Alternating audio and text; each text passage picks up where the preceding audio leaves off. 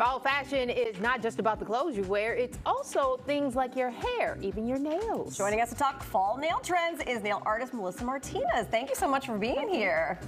So what's in now with the nails? I mean, is bling a thing? You know, it was. Bling is a thing in the sense of gemstones. So it's a nice combination of gemstones and adding like gold studs to it. That's kind of what I've been seeing.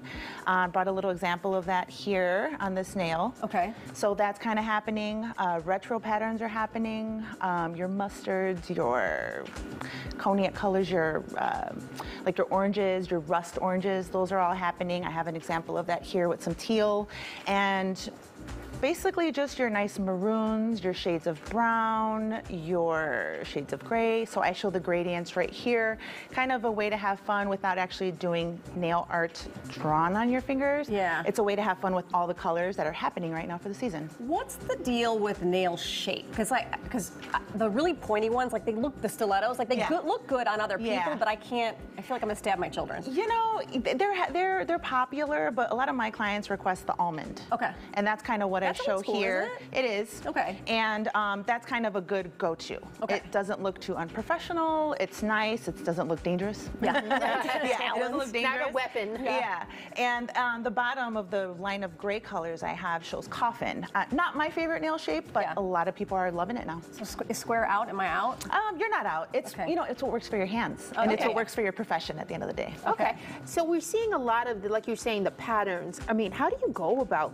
I mean, obviously you have to go to a professional, but I mean, I've seen a lot of at-home products and things that people are using at home. Are you able to get that kind of a shape at home, or is it, you know? It's a little tricky. A lot of DIYers, I hear from them like, I can't do it like at the shop. I can get close, but I can't quite. So there's still room for people like myself doing it by hand, and even though it's time consuming, there's still room for us because the decals only go so far. Yeah. Let me ask you your favorite manicure type. I mean, there's gels, there's the powders, traditional polish. What do you like best? You know, my tried and true is gel polish, no chips. Okay. It really is. You don't want to leave any polish on for too long. You don't want to leave any color on for too long. You don't want to leave any enhancements on for too long. What's too long?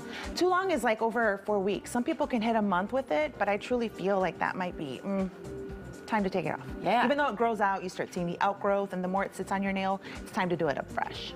And then when you get a lot of these manicures and stuff, how long can you continually get them? Because I know, I mean, should you let your nails breathe for a month? Like, you know, the breathing is interesting. A lot of people say that, but it's not really necessary. No. It's really what's happening internally through your bloodstream that's feeding the health of your nail, not so much what you're doing on top of it. Okay. The key thing is when you're wearing gel, don't pick it off. Yeah, that's going to damage the surface of your nail. And for things like that, for people that lack strength, for people that get too many enhancements and feel like their nails are weakening, I offer a treatment called IBX. It's these black bottles here, and it's pretty awesome. It sits on the surface of your nail, can be worn under gel, under regular nail polish, under whatever you do on your nails. Okay. And it basically is just a ton of awesome oils that get penetrated into your nail by way of a heat source and then get cured with the lamp that you use for gel onto your nails, and then like normal, you just put your polish on.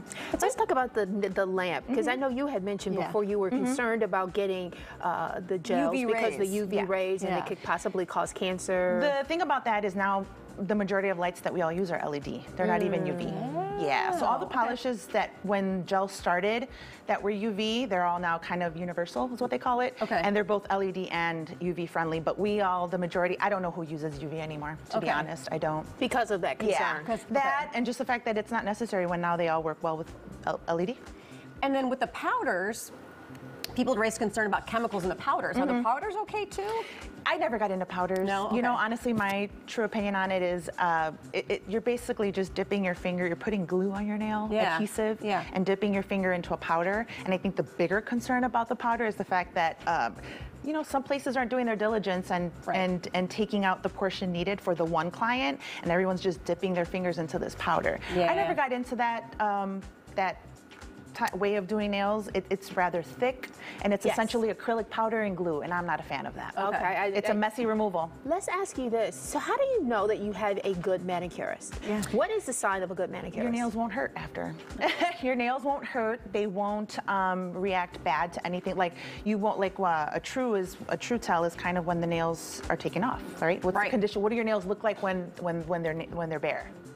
Right? So then that's how you know that who you're going to is doing their diligence and doing right by your nails and not being aggressive with removal, aggressive with how they clean up your nails. Yeah, that's the first thing I noticed about somebody is whether or not they're doing that correctly. Correct. So I started taking it all off myself Right. at home because I was afraid people were ruining my nails. Right. It means I'm going to the wrong people. Right. All right. Yeah. So if your nails look dry and brittle once you take this gel off, then somebody's not doing something right. So I go with IBX. People actually search for that service now. It's not as popular as I wish it would be, which is why I wanted to bring it to TV today, because it's a way to repair and strengthen the nails. So it's because these oils and the combination of how it's applied and the heat source, it really gives your nails the TLC they need, which is especially great in these coming cold months.